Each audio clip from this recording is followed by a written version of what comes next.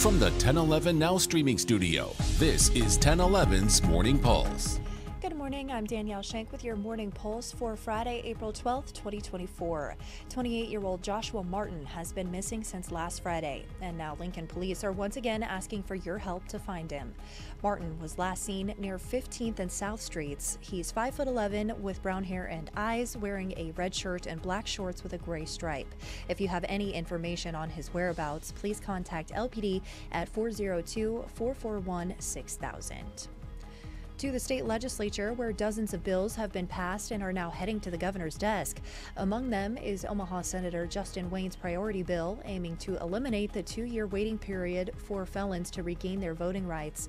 If the governor signs it, individuals will immediately have their voting rights restored once they complete their felony sentence and parole.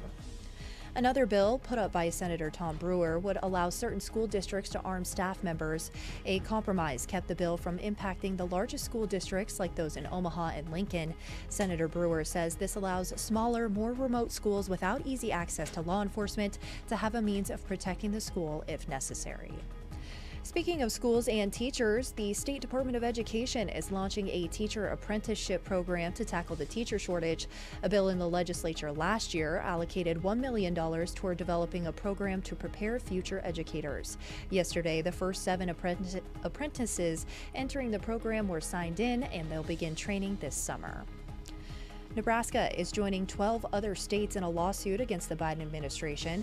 Attorney General Mike Hilger says it's about defending ethanol use in Nebraska, claiming the administration is overstating the efficiency of electric vehicles.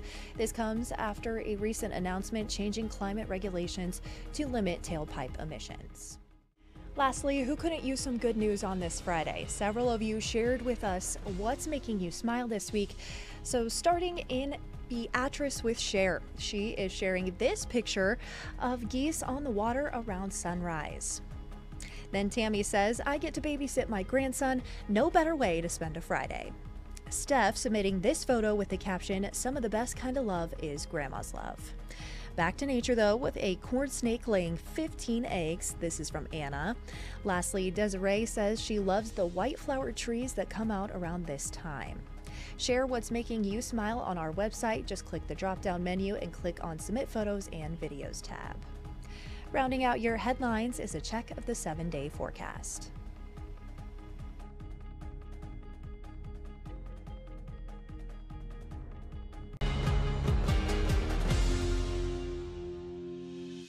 You've been listening to 1011's Morning Pulse. Watch, listen, stream on the 1011 Now app, on YouTube, or wherever you get your podcasts.